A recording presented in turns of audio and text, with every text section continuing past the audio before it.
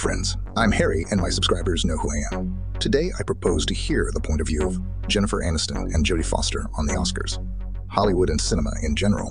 Jennifer Aniston, the star of the TV series Friends, favorites of millions, and still a Hollywood actress from the list, systematically apparently can't understand what is happening around her lately. Her colleague, no less famous actress Jodie Foster, feels about the same.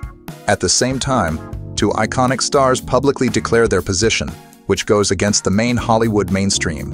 So, Anista was perplexed about how the legendary sitcom Friends suddenly became harmful and toxic, and also spoke her opinion about the cancellation culture. As for Foster, she reminds the generation of buzzers to sweat less with newfangled troubles and look for who and how offended them once again.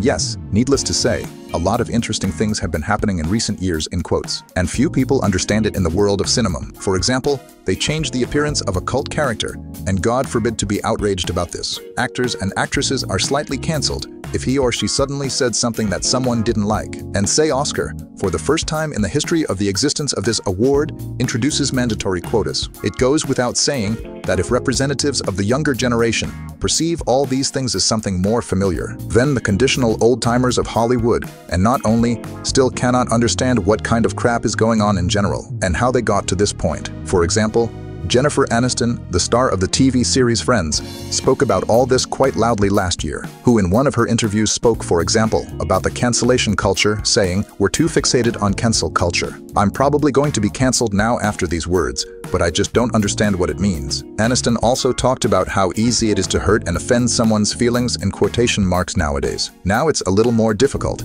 because you have to be very careful, which makes it very difficult for a comedian, because the beauty of comedy is that we laugh at ourselves, laugh at life, Aniston said. Previously, it was possible to joke about some kind of weirdo and laugh to tears, the actress recalls. It's no longer possible now, she says. By the way, let me remind you that Jennifer Aniston said something similar a little earlier about the Friends series, which suddenly, many years or even decades later, began to be accused of intolerance, toxic jokes, anti-inclusivity, and so on. Well, recently, another famous actress, Jodie Foster, took about the same position as her colleague Aniston. However, before proceeding to this, I urge everyone to subscribe to our channel and click on the bell so as not to miss the latest interesting releases, as well as go to our cart. There are even more relevant and interesting news. So, Jodie Foster admitted recently how difficult it is for her to deal with the so-called buzzer generation.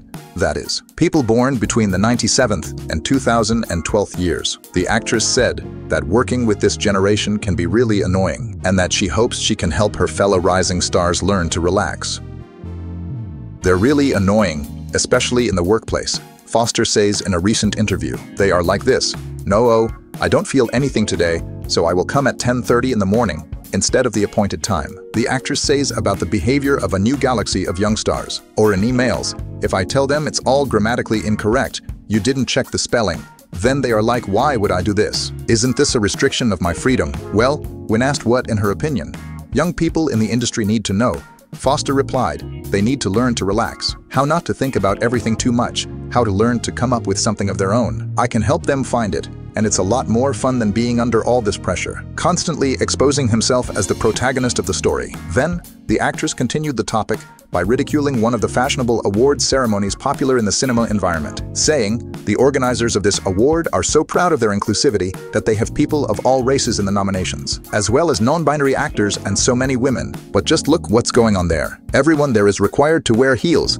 evening dresses, with clearly defined gender roles. So why all this farce?" Well, by the way, it's true. You must agree. It's funny to tell how you are terribly struggling with gender stereotypes, but at the same time, you are happy to dress up in evening dresses and tuxedos. Although I personally have nothing against such a dress code, but just then maybe it's not worth playing hipsters, fighters with the system so actively. Also, Jodie Foster trolled her young colleagues a little more, saying that they are always steaming about absolutely everything, and constantly thinking about what they should be offended about, or what to be outraged about, or how to do so as not to offend someone. This is no longer freedom. Learn to abstract, the actress summed up. In short, they, plus or minus, said similar things together with Aniston. Only the first paid attention to the audience, and the second to her colleagues. So the stars are wondering where so many young offended women have come from now, who are steaming for any reason and for no reason, finding harmful and terrible what a whole generation of viewers sincerely laughed at.